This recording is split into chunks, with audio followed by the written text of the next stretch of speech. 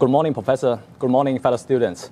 Today we are going to talk about our presentation, our project on neural network language model. So my name is Bing, and my teammate is Yingrui sitting there. So language model assigns probabilities to a sequence of words following probability distributions. The recent development of the neural network language model outperforms the classical n-gram models by learning long-term word relations and providing better generalizations to those unseen data. So in this project, our objective is to develop and evaluate recurrent neural network language model. And on top of that, we would like to add context features into this RNN language model to evaluate the feasibility of using a context-dependent language model. So there are two data sets that we used in the experiment. The first one is the pantry bank poachers of the Wall Street Journal data set. So this is the standard data set that is commonly used by researchers for language model evaluations. And a smaller data set that we used is called the track question data set. This data set is used to evaluate our context-enabled neural network language model. So this is a small data set. As you can see from the bottom, we can see a few examples of the sample in the data set. So each sample consists of a sentence, which is a question, and the corresponding sentence type, which is inferring what this question is asking about, whether it is asking about a location or a person or an entity. So these sentence classes this sentence classes information was used as the context feature in our language model. Quickly, the experiment part. So in this graph, this is the unfolded vanilla recurrent neural network language model to better illustrate how the sequence learning process is going. This is a recurrent neural network RNN language model that without a context feature.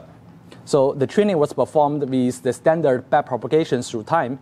And as we can see from the table on the right-hand side, this is the experiment result on the pantry bank corpus.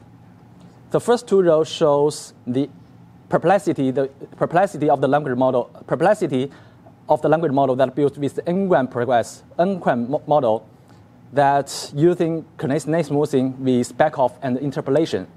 And the third row and the fourth row shows the experiment result with the RNN language model. The third row that we are using the very popular RNN language model toolkit shared by Thomas Mikolov, and the last row is our own implementation of the RNN language model. So as we can see from the result, the RNN language model outperforms the n-gram model by large margin in this standard data set. And also from the last two lines, we can see our RNN model has very close performance with the so-called near state-of-the-art RNN language model toolkit.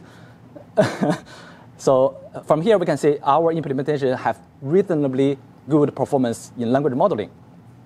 So next, we introduced context feature in. So this is the context feature. As what we mentioned just now, the context feature encodes the probability distributions of the sentence among all these sentence categories. So this is what we refer to as the context feature. In this experiment, we explore a number of different RNN structures in incorporating this context feature. And the one shown here is the one that gave us the best result. Again, the table on the right-hand side shows the experiment result on the smaller track question data set. The one additional row in this table on the bottom is the perplexity of the RNN language model with the context feature. So again, as we can see from this table, RNN language model beats n-gram model, but with a very small margin in this data set. And from the result on the last two rows, we can see the context feature helps improve the perplexity, but not very significantly in this experiment. So we did some analysis on the reason behind. So one possible reason is in this data set, it is a small data set, and some of the highly representative words, such as a place, a person name, and the time, these words were marked as unknown marker during the data pre-processing stage, because this word only appeared once in the corpus. And we did see some improvement on those sentences with some highly representative word by adding the context feature. So this is our experiment result. Last but not least, in the conclusion, in this project, we did evaluate the recurrent neural network language model compared to the n-gram model. And by introducing context feature in, we further improved the R language model performance, but with very limited margin in this small data set. So in the future, we would like to evaluate the context model on a larger data set, and we also want to explore the different type of context. That's it, our presentation.